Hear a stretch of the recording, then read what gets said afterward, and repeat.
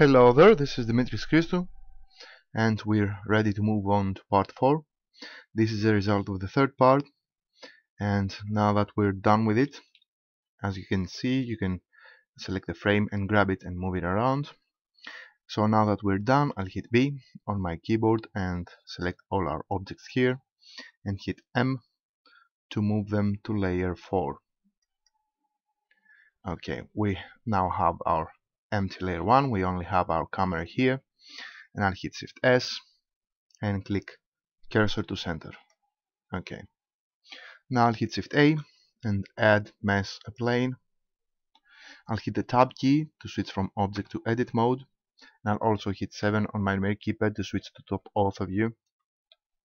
Okay, and I'll hit S to scale my plane down, and again I'm doing this in edit mode so that the actual size of the plane is not affected. It will stay at 1. So I'm scaling down the plane. Okay, and let's see, I'll also scale it down on the x-axis, so S and X, at about there, and I'll hit 0 on my numeric keypad to look through the camera perspective view, and I think I'll scale it down a bit more. I'm scaling the whole object here. I'll scale it down to 0.5, okay, and now I'll hit Z and Y to move it on the y-axis, and again I'm moving it while I'm in edit mode, and I'll move it up at about 1.8. Okay, now I've moved my plane here on the y-axis while in edit mode because I want the center of the object. You can see that little dot here. I want the center of my object to stay in the center of the world. So I'll be using an array for this one, and what we'll actually create here is the loading circle thing. So we got our plane here, and we'll move to the modifiers panel and click add modifier, and we'll generate an array. Okay, now for our array here we'll also need an empty. I'll hit Shift A and add an empty, and it's empty point 001. Let's rename it to empty load. Okay, so we know which is which because we get some empties here for our objects. And now I'm going to select the plane here, and I'm going to deselect relative offset and click object offset, and of course set the empty as a controlling object for our plane here. So I'm selecting empty load. Okay, and all we have to do now is right click to select the empty, and you see we have the transform options here for location, rotation and scale. And if we now rotate our empty around the z-axis here, let's move it to negative value, you can see that it's set to -1 degree here, and you can see how it all works. Now since the empty is rotating, the array modifier follows the rotation of the empty. Now I'm selecting my plane here, and all I have to do now is increase the count. And as you may imagine, since we have the rotation per object set to 1 degree, we'll need a count of 360. You can see it here, 359, and 360 is what completes the circle here. Okay, now 0 on my numeric keypad to switch to camera perspective view, and I'll hit Tab and just hit S and Y to scale my plane here on the y-axis. Let's make it a bit shorter. Okay, and about there. Now Tab key again, and we have the array here set up. Let's add some animation to it. Okay, now for this one I'm clicking here for the render panel, and I'll set the end frame to 360. Okay, and we want to have one piece of plane here appearing for every frame. So normally we will click here to move to the end of the frames to frame 360, and let's move to the modifiers panel, and while my cursor here is above the count, I'll hit the I key to insert a keyframe for the count. You can see now that the color changes, and that means that we have a keyframe for the count here for our array. Now back to frame 1, I'm clicking this icon here to move back to the first frame, and I'll set the count to 1.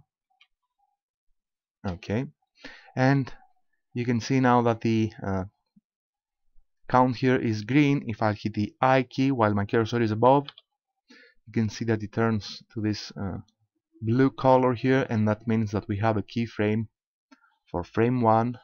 The array count is set to 1. Now let's play back to see how it looks.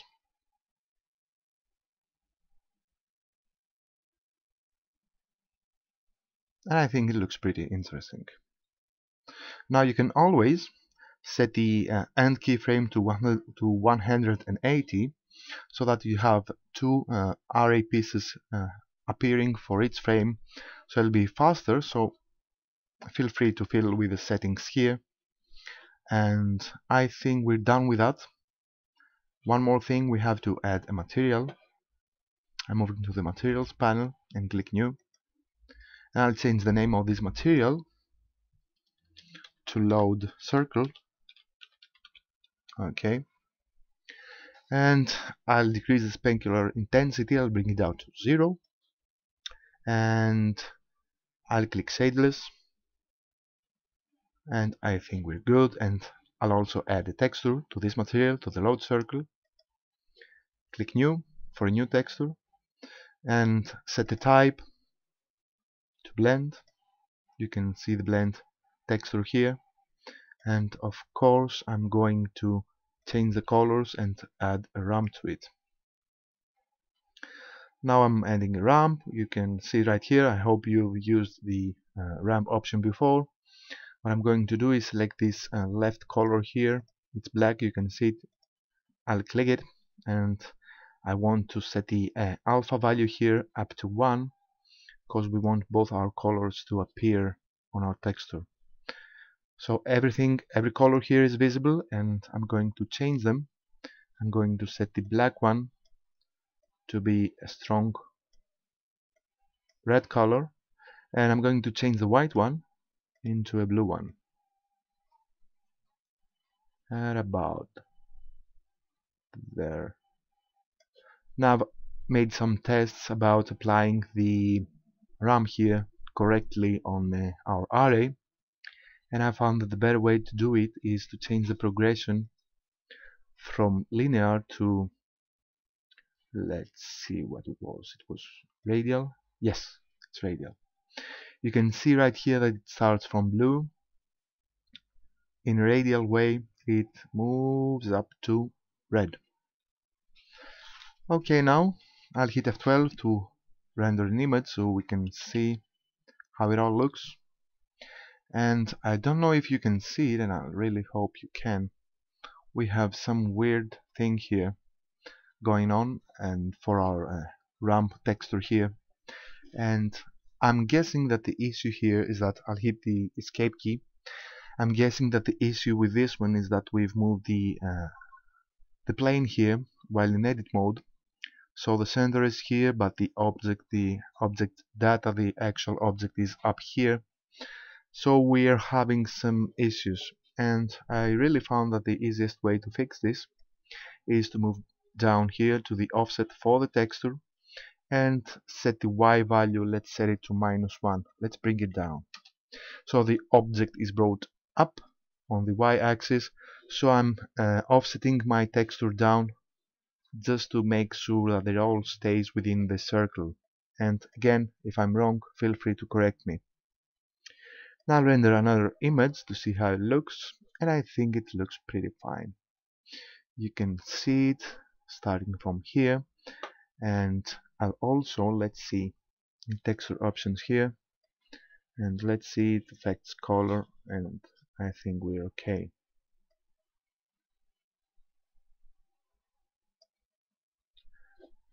Okay, now I'll hit the escape key. Time to add some details here for our object. I'll hit Shift A to add mesh circle, and you can see our circle here. I'll change the amount of vertices from 32 to 128, and some said that I use vertex-based circles while I could use Bezier circles or stuff like that, and I think you're correct. You can easily work with Bezier curves to create the circles, to create some shapes. Feel free to use the way you find easier or you find fit to work with. I find it easier personally to work with vertex-based objects. So we have our circle here, hit the tab key and hit S to scale it up, just staying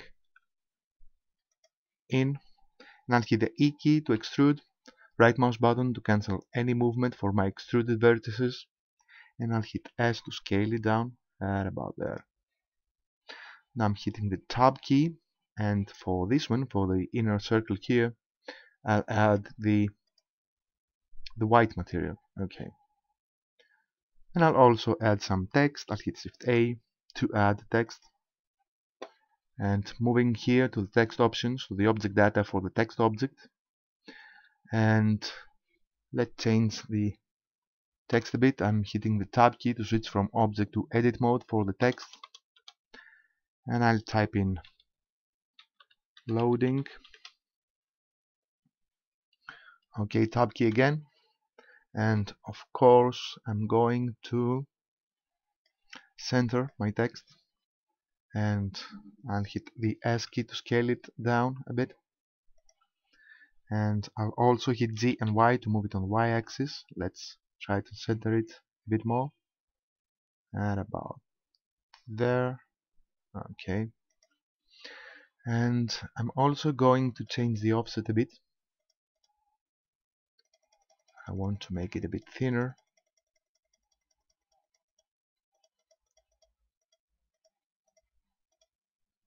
And I think we're good at about there. And again, for the loading here for the text, I'm going to add the white material.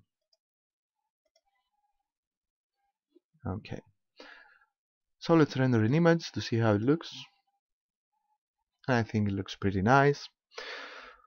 You can always add more stuff to your loading here. You can hit, let's say, you can hit Shift D to duplicate our circle here, and hit the tab key and hit the A key to select all and S to scale it up. Okay, now tab key again.